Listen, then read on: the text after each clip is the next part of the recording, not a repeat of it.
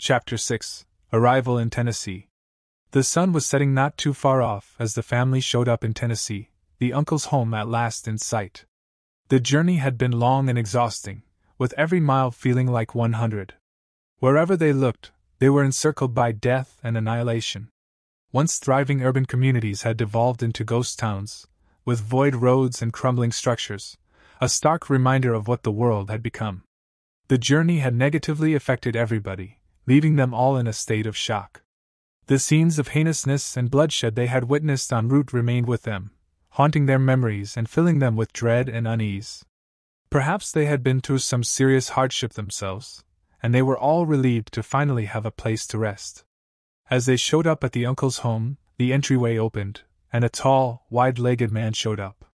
He was George's uncle, and he looked similarly fatigued as they did. He embraced every one of them, tears streaming down